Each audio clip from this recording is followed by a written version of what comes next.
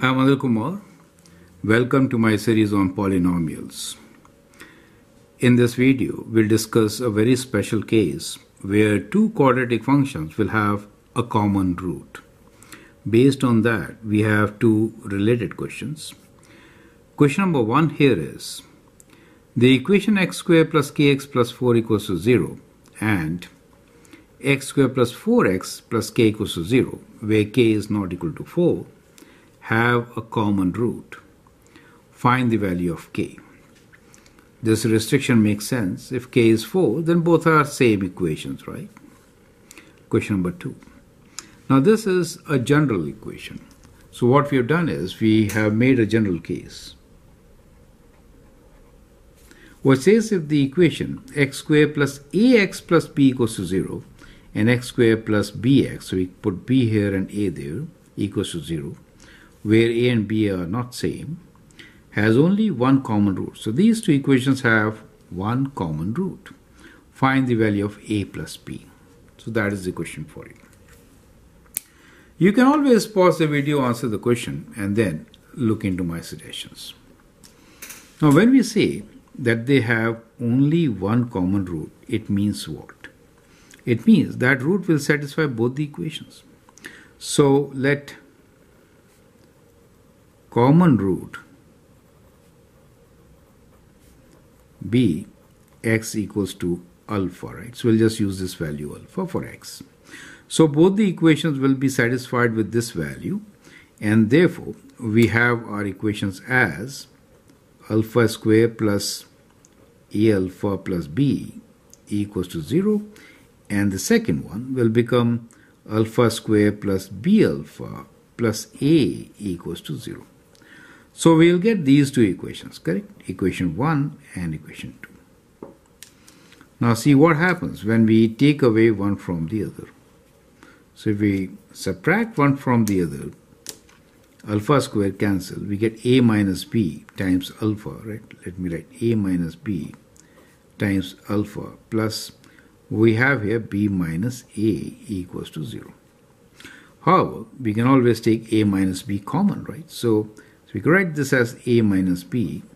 Here we get alpha. This may become minus, right? Minus 1 equals to 0. Clear? So we have a factored form. We are saying that a minus b times alpha minus 1 equals to 0. Now that clearly implies that alpha equals to 1 since a is not equal to b, right? So that is the condition given to us, correct? So we know alpha is not equal to 1.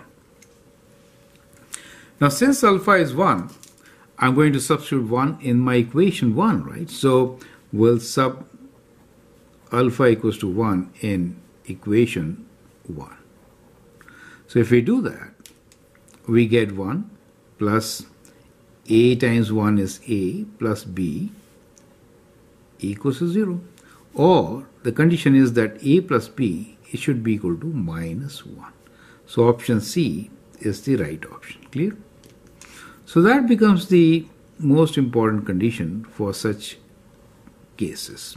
So if you have a multiple choice question like this, easily you know their sum is minus 1.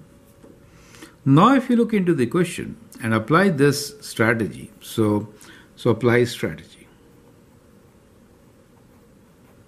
So strategy says that k plus 4 should be minus 1, right? So strategy says that k plus 4 should be minus 1, or k will be minus 1 minus 4, that is minus 5, and so option B is the correct option. Do you see that?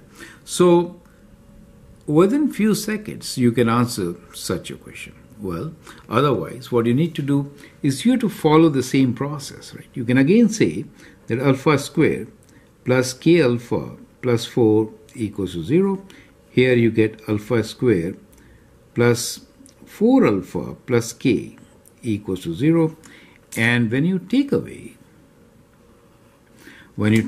you get k minus 4 times alpha plus 4 minus k equals to 0. And you can always factor k minus 4 and you get alpha minus 1 equals to 0. So since alpha is equal to 1, right, since alpha is equal to 1, you can substitute this value here in this equation, and you get 1 plus k plus 4 equals to 0, or k equals to minus 5, right? So even if you don't remember the strategy which we got from here, you can straight away follow the standard method which we did to find the derivation, right, and get your answer. So I hope that really helps. Feel free to write your comment, share your views, and if you like and subscribe to my videos, that'd be great. Thanks for your time and all the best.